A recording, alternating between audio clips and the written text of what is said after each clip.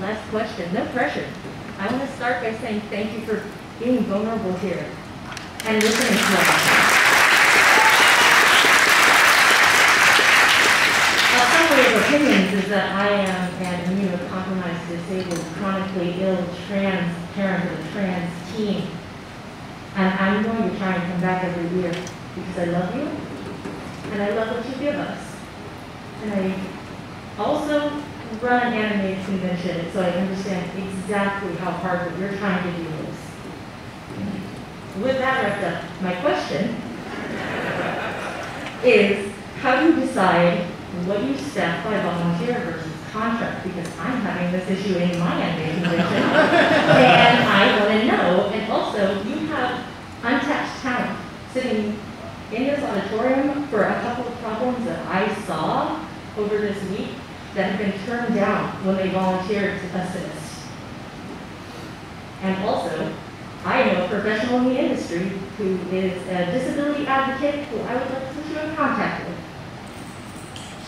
Yeah, no, let's talk. I mean, you know, it was actually Cruise Mom Tara's initiative to start this disability panel. Yeah, accessibility panel, and you know, that's how we got feedback from the community, and that's how we ended up with the assisted listening devices this year. There's plenty more that we can do, and yeah, we definitely, if you or anyone else out there is a person who you know, has knowledge about this and wants to share it with us, we want to hear it, because we obviously have our own blind spots, and we can't see it the way you do. So we really do rely on you to tell us, like, this is not working and I know how to fix it. Like, that's great. That's really great to hear. So please, yes, we would love to exchange info with you. Sure.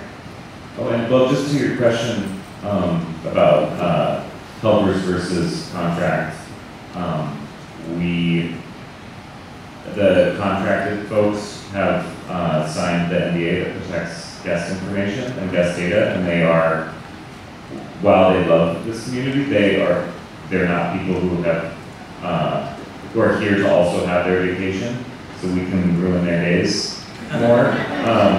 And that's really where we draw the line. Is it's going to involve contact with sensitive guest information.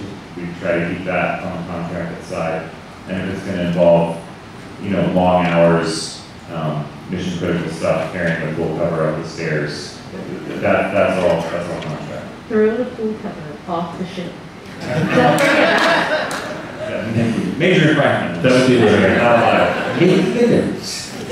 Well, thank you for your question. Thank you all for your questions. We're going to do a comedy panel now. We're going to sit around the comedy panel.